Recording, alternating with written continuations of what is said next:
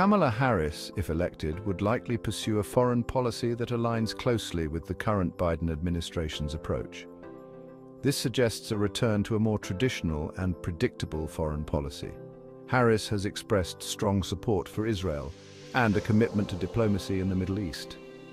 Her stance on China is expected to be firm but measured, prioritizing dialogue and cooperation while addressing areas of concern. Harris has criticized China's human rights record and aggressive actions in the South China Sea. Most analysts believe that a Harris presidency would not represent a radical departure from the current trajectory of US foreign policy. Her experience as vice president and her deep involvement in foreign policy discussions within the Biden administration suggest a sense of continuity. Section 4. What the experts say. Experts are divided on the potential impact of a Trump or Harris presidency. Some warn that Trump's return could usher in a period of global instability. They point to his unpredictable nature and his willingness to disregard established norms as recipes for chaos.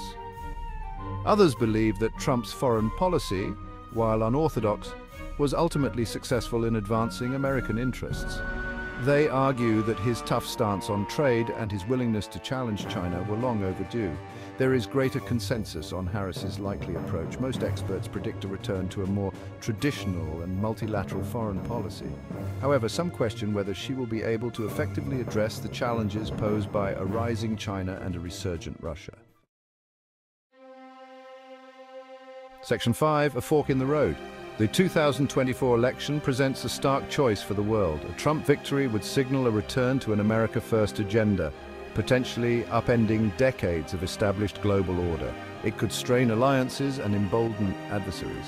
A Harris presidency, on the other hand, would likely mean a continuation of the current trajectory. This approach emphasizes diplomacy, multilateralism, and a commitment to international institutions. It seeks to restore American leadership within a rules-based global order. The choice between these two visions will have profound consequences. It will determine the future of global alliances, the direction of international cooperation, and the overall stability of the international system. Section 6.